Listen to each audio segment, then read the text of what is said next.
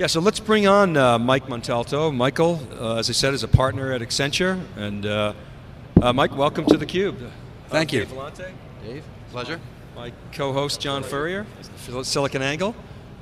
So welcome. How's it going at EMC World for you? It's going great. It's been an interesting morning so far. Got to hear Pat speak and do some live demos. So some very relevant material. All about the cloud, data in the cloud. Data's big. Data's big data in the cloud. So we had Terry on, he's obviously worked at Accenture, so he knew you. Yeah. Oh, great. Accenture is changing with the marketplace. Can you talk about the delivery aspect? Because it's growing. There's a lot of demand for real proven solutions around cloud. And the backdrop to the cloud is Amazon crashing. This is the recent news, PlayStation got hacked.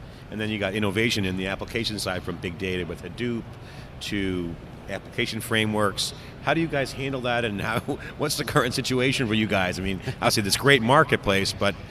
Absolutely, and I think as Accenture has always done, we invest in the innovation, we invest in the research, whether that's with Accenture Technology Labs, that's out there ahead of the curve, looking at the Hadoops, looking at how do we take these technologies and apply them to our clients and specific client situations. But we're really being driven now, unlike before, to come to the market not with just consulting services, but predefined offerings. How can I take something like vBlock, something like UCS, and say, here's specifically how I can use it in your situation, and almost have a pre-made solution where it's add the requirements, mix it up, and then go forward from there. Now, we should let people know, Michael's background, you're a serious IT practitioner. You were in the financial services industry, JP Morgan Chase. You were at Prudential. You used to work at a cloud service provider, Savvis. So you That's really right. have deep knowledge, hands-on knowledge. So talk about what's changed. We typically, in this industry, have purchased infrastructure in stovepipes, at least in the last 20 years, right? We buy servers, we buy storage, we buy networking, we have a storage admin, a server admin, et cetera. What's changing there, and why, and what's driving that change? Well, one, the complexity, right? Whenever we've had stovepipes, whenever we've had IT and big IT, it's been a big complex solution. It was early on in the data center, big iron, behind the wall, you can't come in, right? You can't do anything with it. IT will tell you how long it'll take. We saw the phenomenon of the internet coming in the 90s, and all of a sudden those systems were exposed and everybody was interacting with those systems. We had LANs come out and everybody was interacting with the LANs, and I can do some of these things on my own on the PC-based environment. The real big change now is the consumerization has driven that level of interactivity to the next step, where people expect to be able to create an application on the iPhone, or expect to create an application that interacts with corporate data. I can do this at home, right? Generation Y and the younger generation grew up doing it, right? They know how to make a mashup on their own, and they're not willing to wait to hear IT say it's going to take you months to get that application. It just doesn't work that way, combined with the speed that business needs to move. Doesn't work that way anymore, so you have to respond quickly, and you have to find ways as an IT organization to decrease that complexity, thereby decreasing the cost and decreasing the amount of time it takes you to bring that solution to the market. The disruption waves that Joe Tucci's talking about, we've seen these before, and for us, we've going back into the 80s and 90s, there was some pretty big inflection points that created a new services growth, and we're seeing that now. Can you talk about that? Yeah, I absolutely think we're at another inflection point, right? One of the biggest, and if we look back even before the internet, right, the inflection point was the PC. The inflection point was being able to do IT outside of the walls of the data center, right? So we started to move things faster. Now the cloud's doing it again, right? The cloud, if I'm a developer and I want to get an instance up and running and I want to start to play with Hadoop and I want to start to play with some of these technologies, I don't need to wait for IT. I take my credit card out of my pocket, I go on to Amazon, punch in the numbers, and I've got a virtual machine up and running, right? I can load my software on top of that and go. The danger in that, right, is that if the we discipline don't learn, issues, I mean, the holes, it's like Swiss cheese, security, and if I don't control that, or if I don't learn how to offer something as at least as that fast, right, and as at least that good, people are going to do it on their own, and then we have failures, right? We have things that make the news from that perspective. So normally we hear about how applications lead infrastructure, and but I want to talk about how enterprise apps and the cloud are intersecting and the complexities that brings. It's not simple with all that legacy infrastructure out there. So can you talk a little bit about the intersection between enterprise apps and cloud, and what Accenture is seeing there? Absolutely. So you look at the virtualization phenomenon, and that's an interesting wave that's happened over the last couple of years, because now I don't need a physical server. I could just spin off resources. And I think as a separate note, it's interesting when we look at what that can do to an organization, right? We had years where we went around trying to find servers under desktops and servers in closets, but at least they were physical, I could see them. I'm doing the same thing now in many organizations. I've virtualized, I haven't changed the way I operate, and I can't even see these things, right? They live in my IT organization. There's nothing physical. They don't draw any more power. How do I know they even exist, right? So you're creating a very interesting phenomenon there that you have to start to manage. But you look at the applications, and applications are moving with some of the technologies we've mentioned to take advantage of the cloud and truly become cloud-enabled on the cutting edge. But the laggard is a lot of our big ERP applications, our big enterprise applications. You've got to do something with them. It's going to take a while to change that application architecture and move to a cloud-based architecture.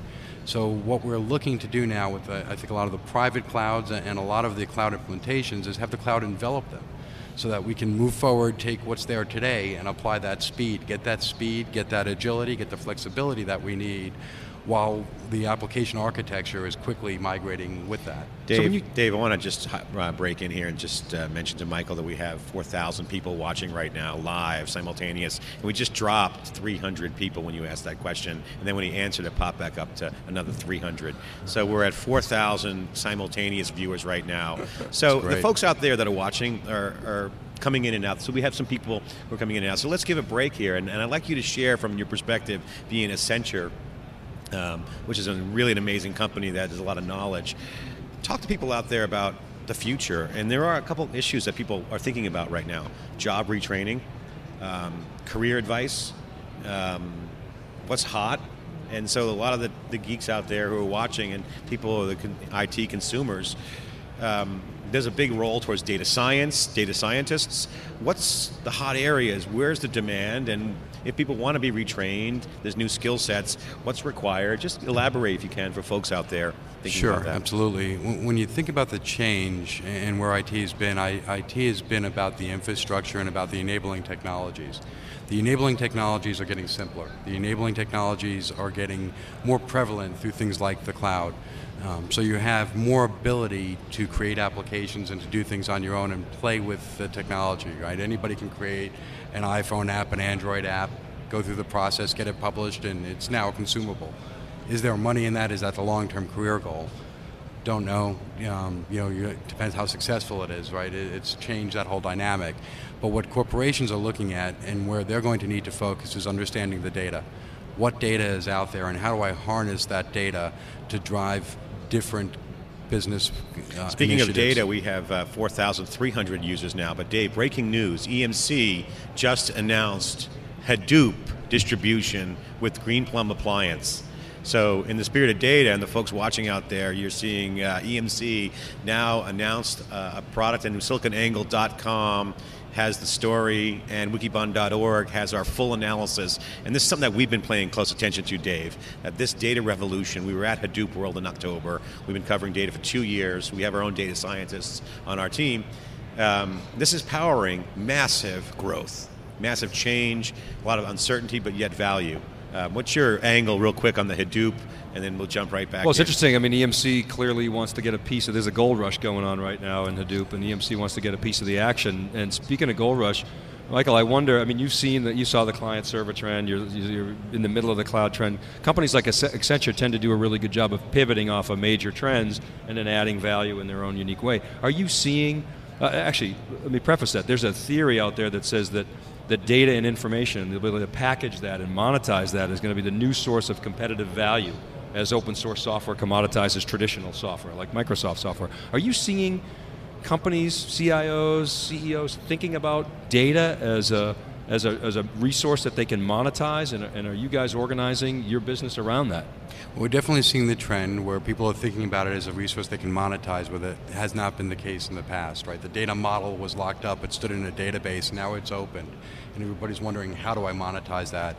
We're pivoting through that with our cloud practice. We have a dedicated cloud practice that's looking at those technologies, that's looking at how do I help our clients do that. So there's definitely a pivot underway, and a pivot underway not only for the data monetization, but how do I have all of the technology follow that and move that into the cloud. So how's the EMC relationship working? I mean, I know you're going to tell me it's great, but can you give us some proof points? And the like? To start with it's great. When we look at the major area where I've been focused is with the VCE, with the integrated technology and converged infrastructure. It's a key technology that really helps us deliver value much more quickly for our clients. No longer do we worry about the stovepipes, no longer do I worry about how do I put it together, but I start to think about services. What services do I provide for that enterprise application whose architecture hasn't changed?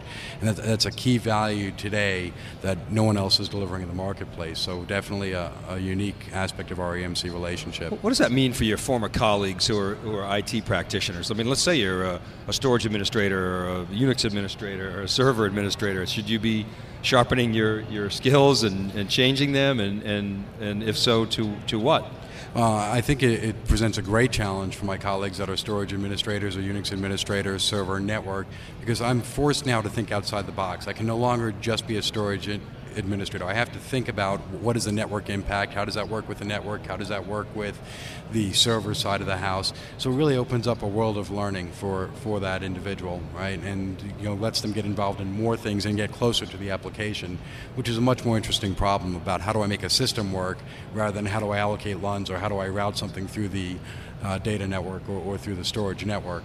So I broadens their ability, right, to do that, opens up a world of learning, and I think in general causes a shift to the engineering. No longer am I engineering things at deployment time, I'm engineering things well in advance in a very structured manner so that I capture that service, all of the engineering in the service, and then the operations side is now much more automated and really operates in much more of I need to right-click to deploy a service. So the operations side is the side that's going to see some pressure, and where I would want to be as a storage administrator moving upstream to that engineering and really understanding how these pieces come together.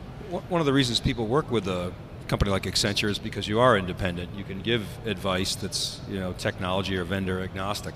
What's your problem? Is sort of where you start, right? And then we'll figure out what technologies are best to deploy. Having said that, something like vBlock, a lot of people talk about the fear, and this is not true just for vBlock, but it's IBM, HP, Oracle, whomever, they fear of lock-in.